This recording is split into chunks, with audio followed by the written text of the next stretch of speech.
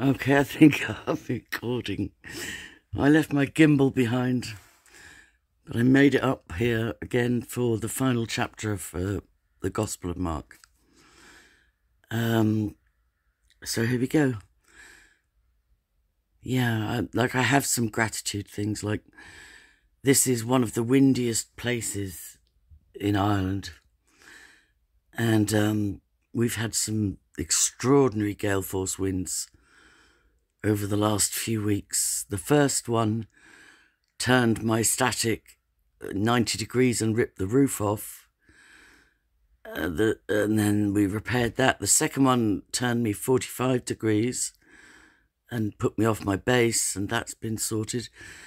And the last one did no damage at all, and I'm so grateful to Fergus and Joshua and Patrick and Tom and Fred and everybody that helped, because Stacey the static now withstands the storms. So it's a small thing, but it makes me really happy. And I need to build an outside sort of porch, even though it's only a visiting place, a horticultural hub, a tool storage place. But I do love the outside, as you'll see from my video yesterday in the parochial gardens.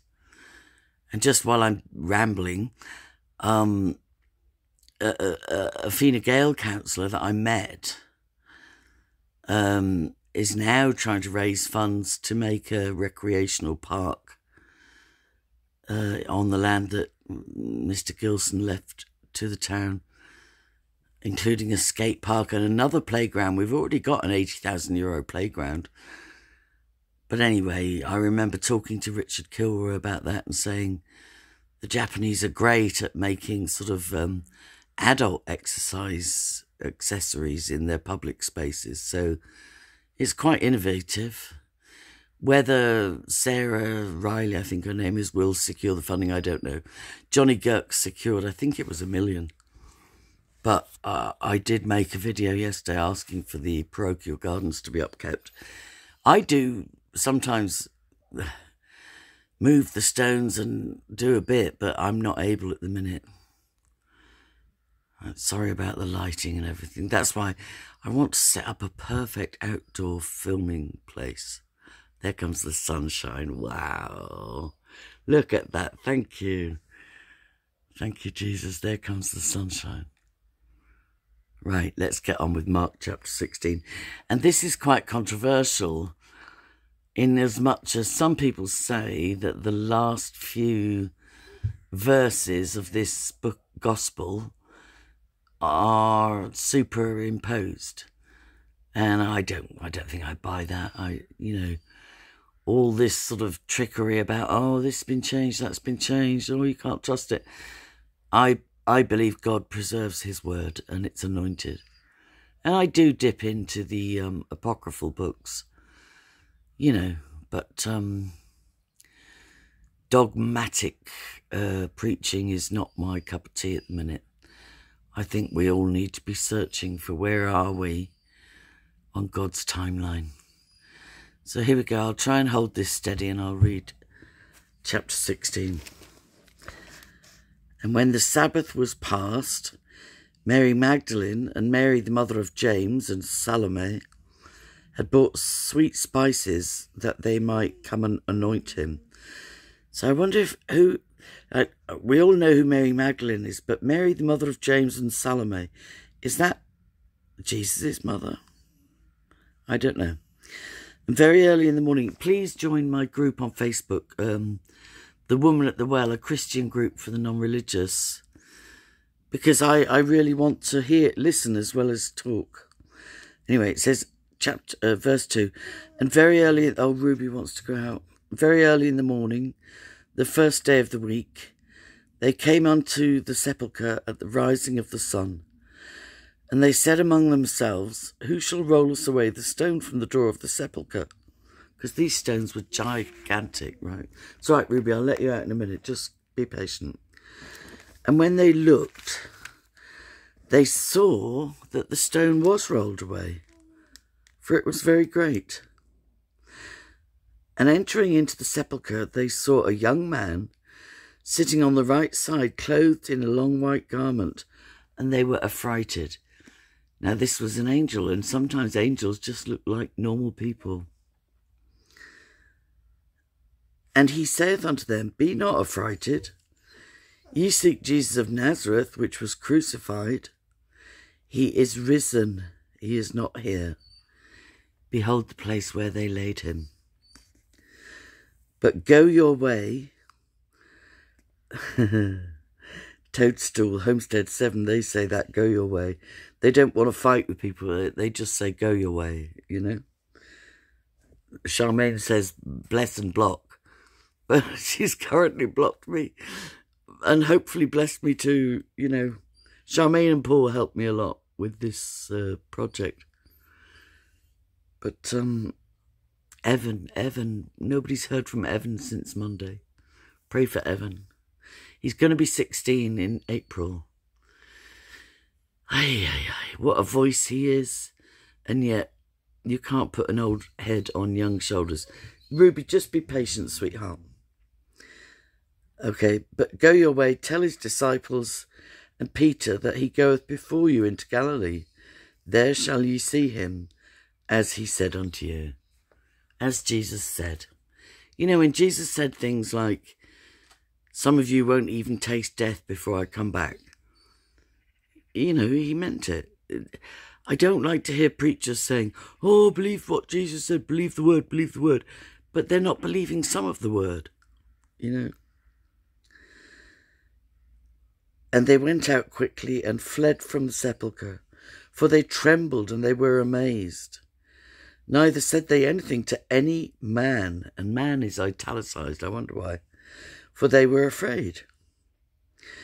Now when Jesus was risen early the first day of the week, he appeared first to Mary Magdalene. Now I have a revelation thought, that Mary Magdalene was supposed to actually be the first pope of the church. But Peter and James were so jealous that Jesus told her more secrets than he told anybody else. I think they did a coup d'etat on Mary Magdalene, and she foolishly submitted and didn't fight them. But anyway, look. Now when Jesus was risen early this first day of the week, he appeared first to Mary Magdalene, out of whom he had cast 7 devils. And she went and told them that had been with him, as they mourned and wept. And they, when they had heard that he was alive and had been seen of her, believed not. Here we go, like cray-cray.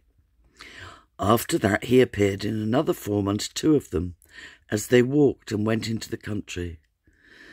And they went and told it unto the residue, neither believed they them. Afterward he appeared unto the 11, as they sat at meat, and upbraided them with their unbelief and hardness of heart, because they believed not them which had seen him after he was risen. And here's the bit that is disputed as to whether it was really in the gospel. And he said unto them, Go ye unto all the world and preach the gospel to every creature.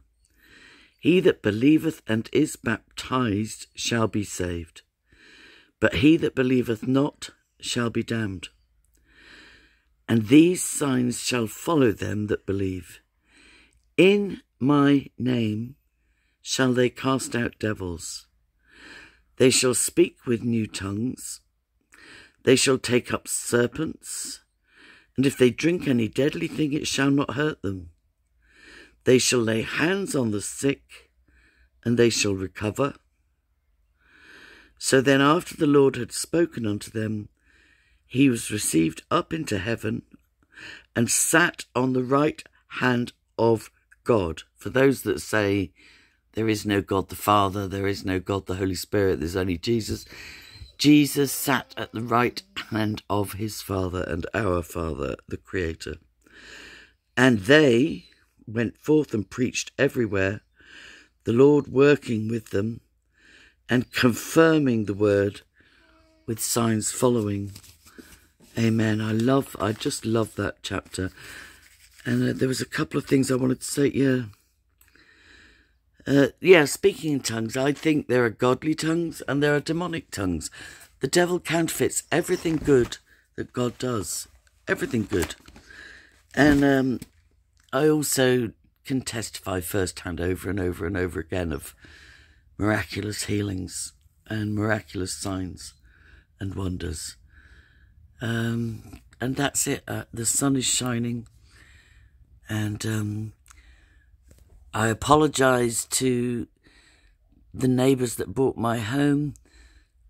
The posts are not newly installed. I'm informed they were there for years, so nobody's come onto my land and put posts in. And I must say I'm allowed to enjoy peaceful visits here. This is the first one because the last time my Uncle Jerry used to say there's no such thing as bad weather, only inappropriate clothing. And I stupidly came to the field last time in trainers and I slipped on the mud again. And I was like bedroom bound for a few days. And I haven't been out until yesterday. But this time I've got my walking boots on and my son walked me up here and he'll come and collect me. So that's the end of the Gospel of Mark. And I don't know how, I'm like staring into the sun, but again, this is my happy place. God bless you all. And go to Facebook, The Woman at the Well, a Christian group for the non-religious. Funnily enough, my gospel readings, my Bible readings, only get 50, 70 views, but if I do YouTube drama, 300, 400, whatever. But it's okay. These are the most important to me. God bless people. Don't give up.